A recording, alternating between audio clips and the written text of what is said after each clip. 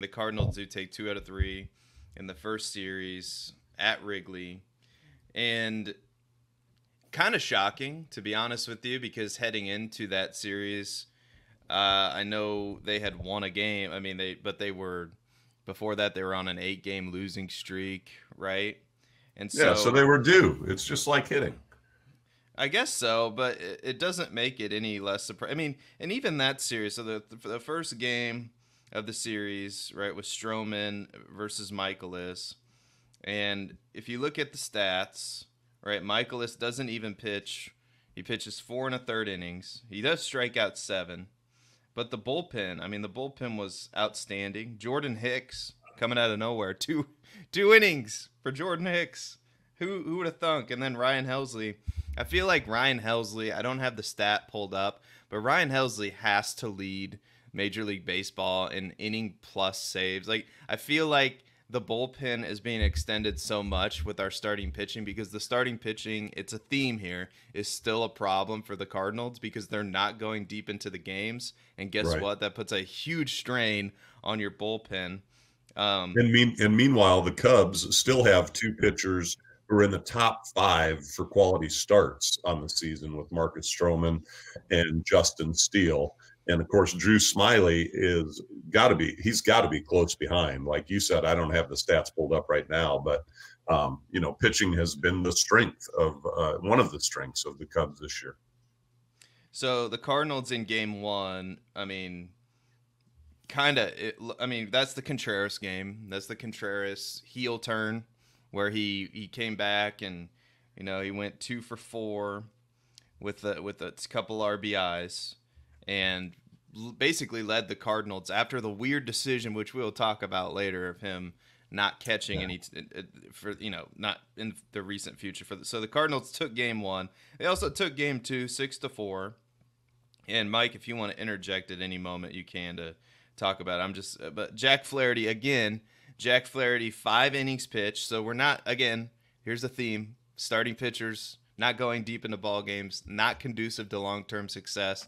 Which I mean, the quality starts that the Cubs are getting, that's bodes well for them in the future. For the long grind of a 162 game season.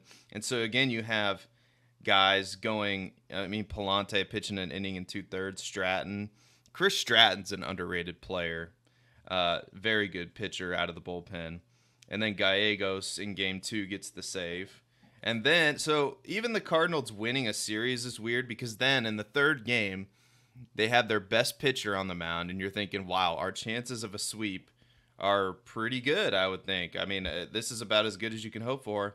And then Montgomery goes out there and lays a stinker, gives up 6 earned runs in 5 innings. Again, we don't have a starter going longer than 5 innings ever, it seems. Same deal last night with Wainwright. And we'll talk more about we can talk about last night's game too. But Montgomery gets beat up, and then Verhagen comes in, gives up 3 runs, and then, it just kind of implodes at the end, and you can't really have a series win. It's their first series win of the season without it being weird. It's just been a weird year, and I'm happy. Don't get me wrong. I'm happy the Cardinals won the series. I'm happy the Cardinals have won 4 out of their last 5. But it still feels like there's a lot of problems with this roster, especially when you look at the fielding Bible and their defensive efficiency. It's alarming that they're not very good anymore defensively, which I thought How was does that something. happen when you say not anymore? I mean, does that mean they were ever good? I don't, these guys are professional baseball players. That's the part that is so intriguing to me.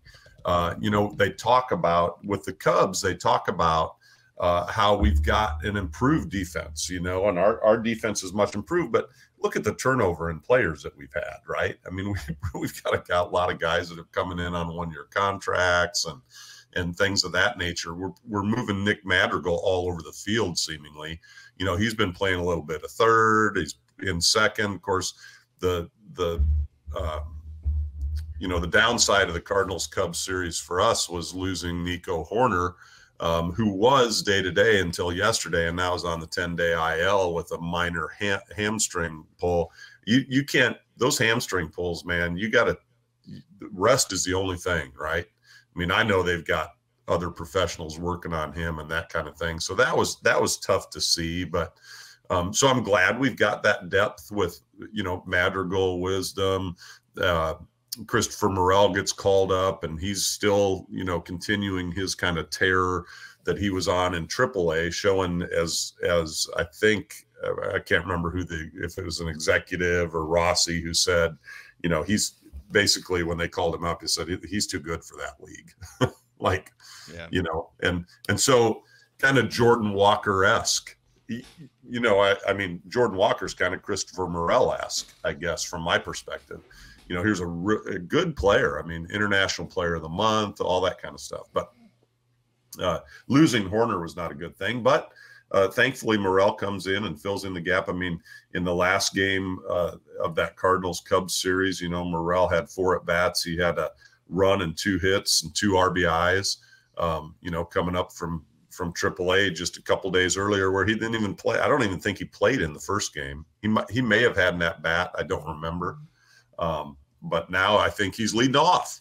I mean, he's stepped in the leadoff position. So, yeah, fun to watch. It was a good series. I wish the weather would have been a little nicer. Yeah, aside from the last game was kind of a blowout. But those first 2 games, I mean, really could have gone either way. And I mean, there were moments where you felt like the Cubs had a chance to come back. And I mean, really kind of looking at this Cardinals team from afar, I tweeted out last night, and I mean, now I'm going to transition us, good. First of all, Cardinals win, baby. Take the first series. We'll never not be happy about that. I mean, you can't take those for granted. It's tough to win a series at Wrigley Field for sure.